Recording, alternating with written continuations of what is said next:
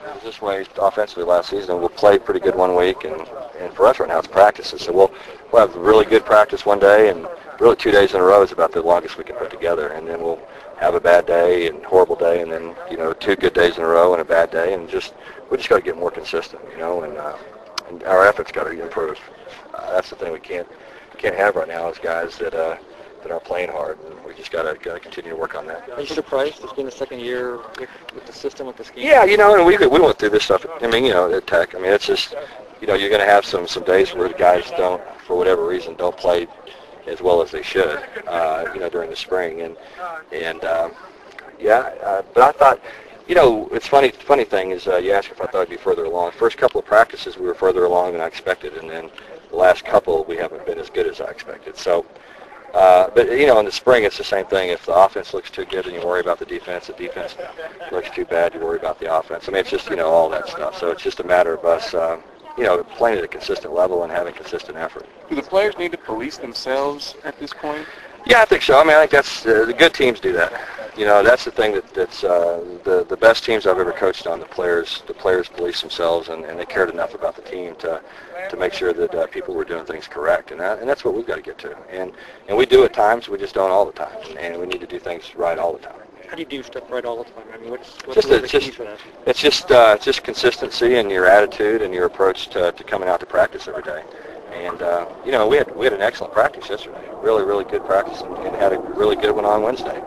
But had a horrible one on Monday. So it's just right now we're just kind of hit and miss. We just got to understand what it takes from a practice standpoint to get good at playing offensive football. You got to be consistent in what you do day in and day out to get any better at it. And right now we're struggling with that consistency. What about the receivers? Just kind of stepping up? Just kind of same thing. I think they were probably a little bit tired. We had a long practice yesterday and followed it up this morning, but that's not an excuse. Those guys have got to come out and compete harder and play harder.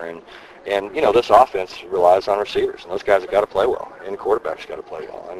And really the only group that I've been happy with right now with their approach has been the offensive line. I think they've been really solid, and I like what they're doing. I like their approach to practice and playing right now. Is they play hard, play tough, and they're pretty consistent. And everybody else is kind of hit or miss. You seem kind of furious after practice. Is it just a combination of things getting? Yeah, just frustrated. Frustrated. Want us to play harder all the time. I think that's what we've got to do. We've got to practice and play hard every time. And right now we're just not mentally tough enough to do it. How about your quarterback? He's got to play harder. The thing that we've got to understand is this offense relies on guys playing fast.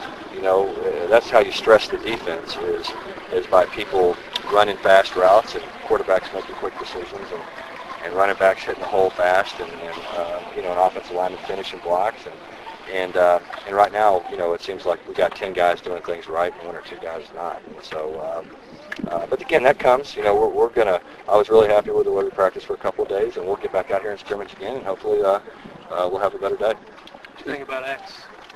From what I saw, I thought it was pretty good. Same thing. We're still battling some consistency issues with those guys as far as hitting the hole in the right spot and hitting it and running downhill and hitting it with speed. But I think from what I saw today, I thought he had a pretty good day, and he's improving. What about Joseph Reese? He's young, makes a lot of mistakes.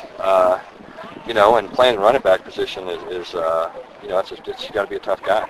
And sometimes he has a hard time running in the hole, but that's a lot of young guys do. What we want to do is we want these young guys to grow up fast, and that's why we're trying to put a lot of pressure on them. Is make them grow up fast because we're counting on them. How does a team respond?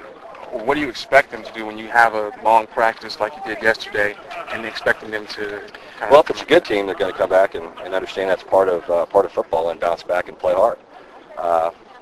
And that's what we've got to become, and that's what we're not right now. We're not mentally tough enough to be able to come out and play when we're a little tired or a little nicked, and that's what we got to develop. And like I said, we've made progress, but right now it's kind of 2 steps forward, 1 step back.